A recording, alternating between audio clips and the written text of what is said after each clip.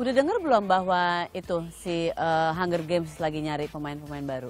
Iya. Iya. Udah denger lagi casting kan? Iya lagi casting, jadi aku udah ditelepon untuk casting. Soalnya Jennifer Lawrence katanya sekarang mau sinetron, jadi dia udah nggak ada waktu lagi untuk Hunger Games. Enggak, katanya udah sering sakit pinggang. Ya, dia soalnya udah mulai capek. Jadi ya udah, jadi kami berdua mau coba ini apa namanya archery. Kita lagi ada di Wild on Waiheke di Pulau Waiheke. Kita mau coba lah. Boleh coba ya? Boleh, ini gampang banget. Bisa dijauhin lagi nggak targetnya? Bisa, bentar. Atau mau coba Sarah yang jadi ini? Coba sekalian Target. Targetnya nanti gue yang... Aku tuh udah jadi target banyak cowok, jadi aku di sini nggak usah jadi target. Nih dikasih dulu, coba. Oke, kita coba ya. Coba nih ya, lulus nggak nih castingan kita kali ini? Oke, Jennifer Lawrence, you're out of the game. Situ, Mbak. Oh, mana, Mbak?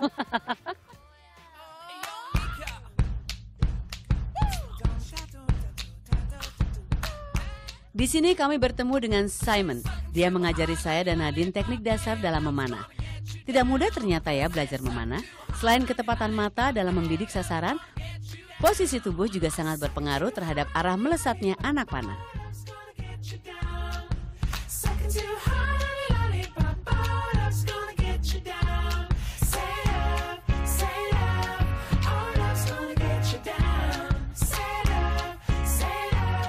Please pay attention to the next star of Hunger Games, One by one, okay? called a very starving, hungry girl.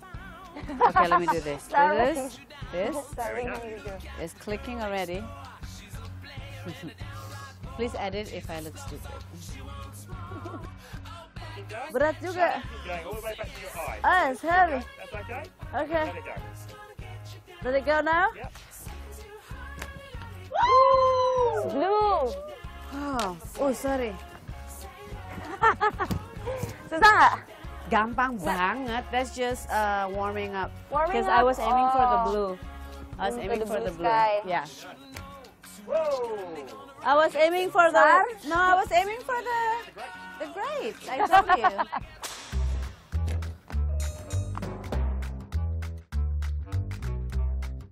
Right. Oh, red. Oh. Yes. See that? Who moved the target? I know. I think I'm still jet lagged, maybe.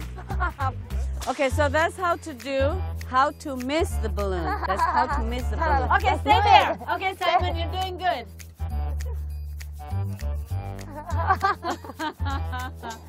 What is that sound? Oh!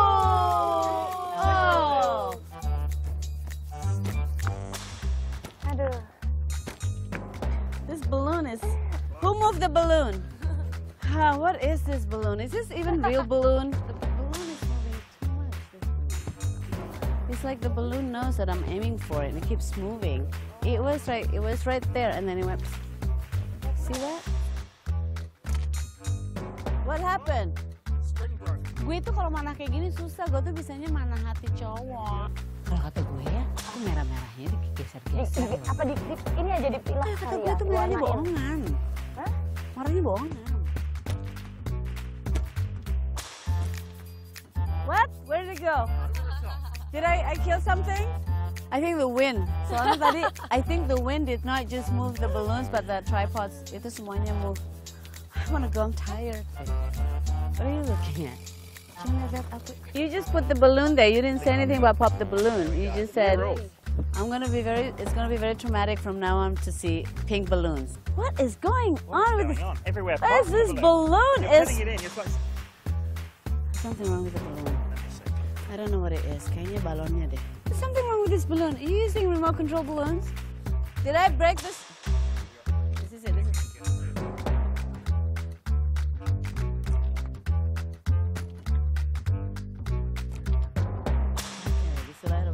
Go balloon.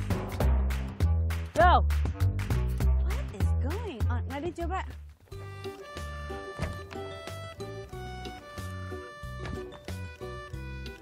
Blue one. Whoa. Blue. Here, right? Wow, lebih jauh. You got it? Nggak kena. Susah. Okay. I'm just gonna do this one more. One more try. There is some That's good. See, I told you. See, see?